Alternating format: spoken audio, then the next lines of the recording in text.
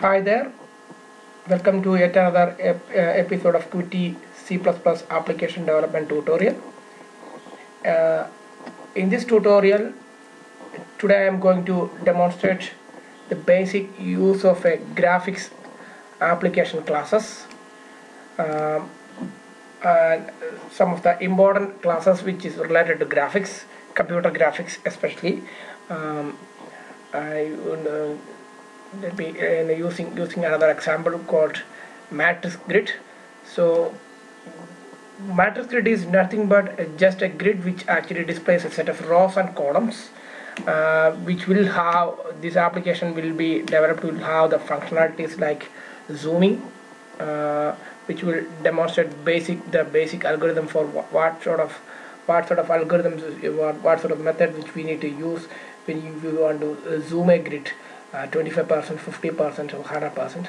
So let's start by with selecting a basic Qt GUI application. Type the project name as matrix grid. Select the project area, desktop, Qt. Click next. Put the application project name as matrix grid. Click finish application. Let's see what are the basic source code which is actually generated. These are the default source code which is generated. Main application calls the Q matrix grid class, which is actually derived from Q widget, which is the main window class of the Qt C++ application. You can see a GUI editor. You can directly drag and drop water controls which you are interested. Just try to run the application now. So my next aim is to put some menus for this matrix grid application. Since I already told you we need to have some sort of a zoom option. So if you want to type some menu, if you want to incorporate some menu, just type it and press enter. All the submenus will get automatically displayed. Now I need to have a 25% zoom option. Just type it and press enter. 50% zoom option. 500, 50% zoom option. Just press enter. 100% zoom option. Press enter. 200% zoom option. Just enter. So now just try to run the application now.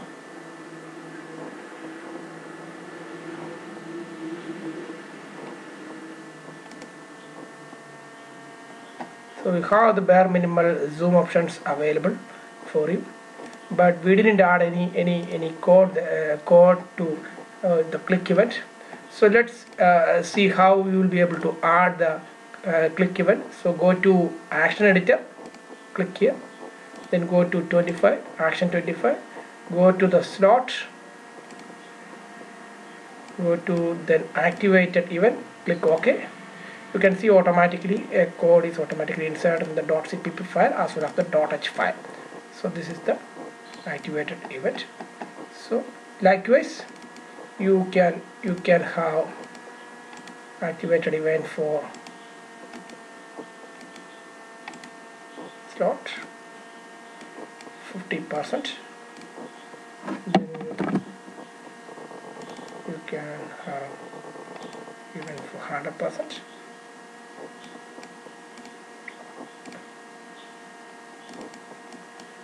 Can happen.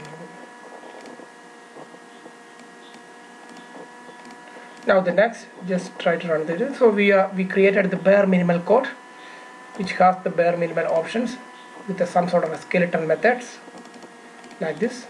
Now we need to add the set of code which will display the grid.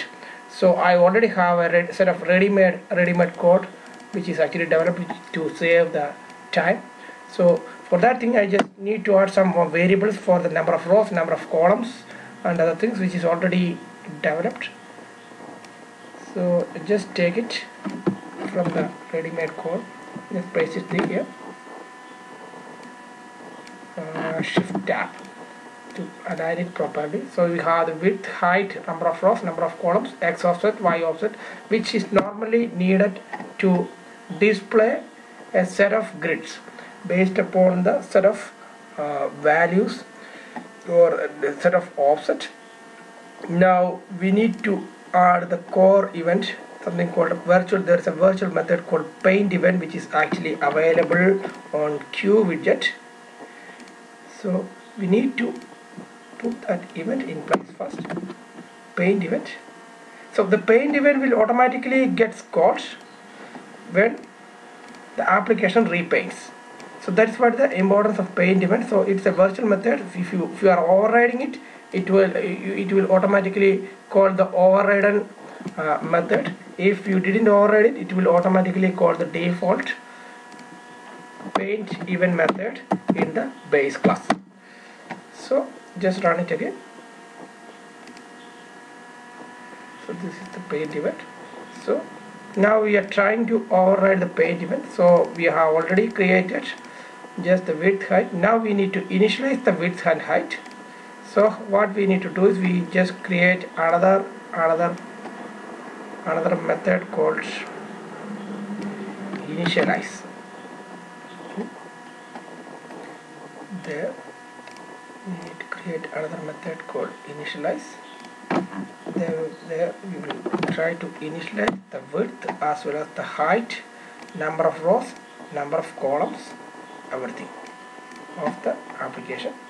So this is the initialize method implementation. Let me put it in .cpp file. So this is the initialize method. So if you compile it, so everything's number of rows is not declared in this code. So we need to declare the number hash defined number of rows and columns, which is actually here, constant integer. So this constant is actually somewhat equivalent to the hash defined macro variable.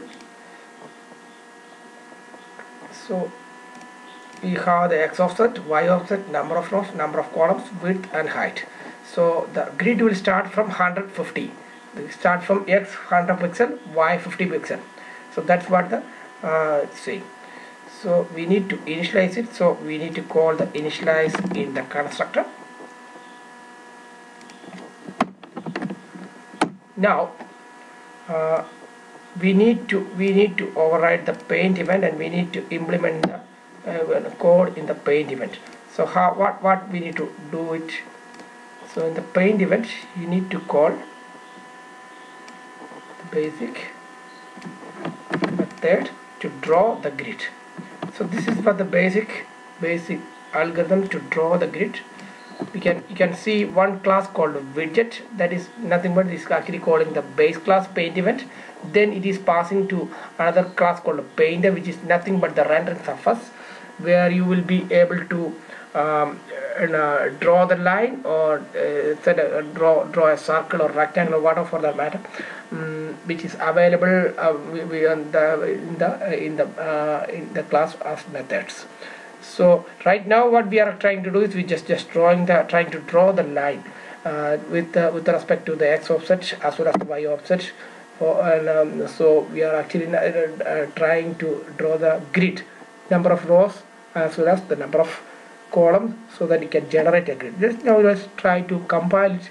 So there are, you can see two variables. So QPainter is actually declared in another header file, which we need to specify it here, which I didn't specify it now.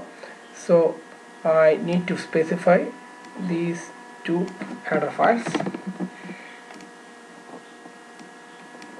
So I actually specified these two header files. Now just try to run the application. So you can see the grid now in action, but we didn't have the zoom options now. So zoom is nothing but the scaling of row height and column row height and column width. So when we are actually using 25%, you need to reduce the row height and column width by 25 by 4. So that's what exactly I'm trying here. So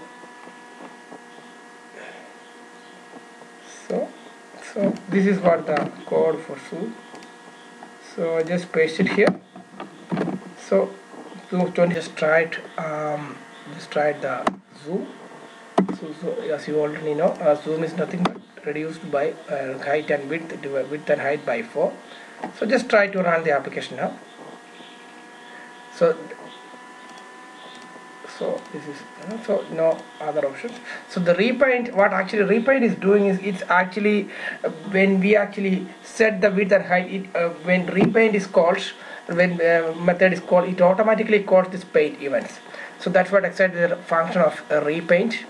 So let's try to make it 50%. So there is nothing but divided by 2. 50% is by 2.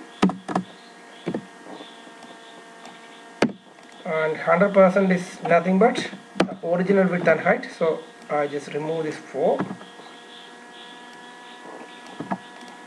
and when it be 200% is into 2.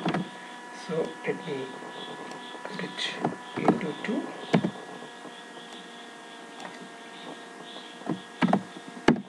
And let's try to run the application now.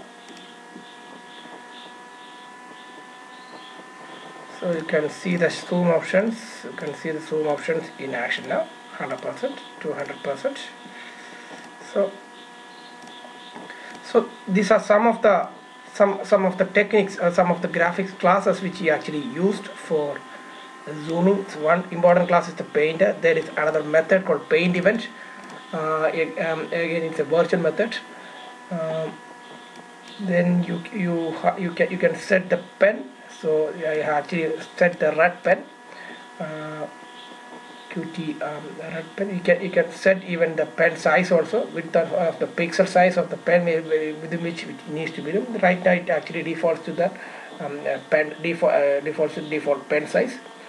So that's it from this QT tutorial. I will be back with another set of QT tutorials in the days to come. Thanks for watching. Bye.